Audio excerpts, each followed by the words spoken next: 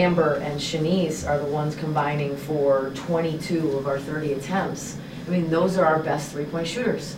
So it's not a coincidence that now you look at our percentage and it's way higher than our average because we have the right guys shooting them.